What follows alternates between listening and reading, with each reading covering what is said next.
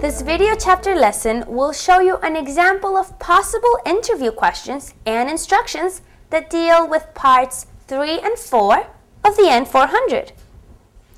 A common instruction might be to take off your coat. Be careful to listen for any and all instructions. If you wear glasses, for example, you might be asked to take them off to check your picture ID.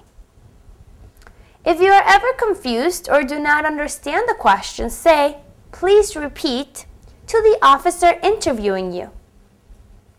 Okay, so now I am going to get interviewed by Officer Smith of the U.S. Immigration Citizenship Service.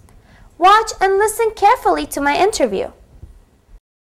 Upgrade your membership today to America's best citizenship program, now for less than 11 cents a day, and join our VRP area. Easier, better, and faster access to more than 42 high-resolution video lessons, quality MP3s of interview questions and answers, better navigation of all 500 learning activities with instant same-day membership, and no more advertisements or commercials interrupting your lessons. Upgrade now and join the thousands of members who have become U.S. citizens. We're going to go over your application to see if there are any changes. What is your current marital status? Please repeat. Are you still married? Yes.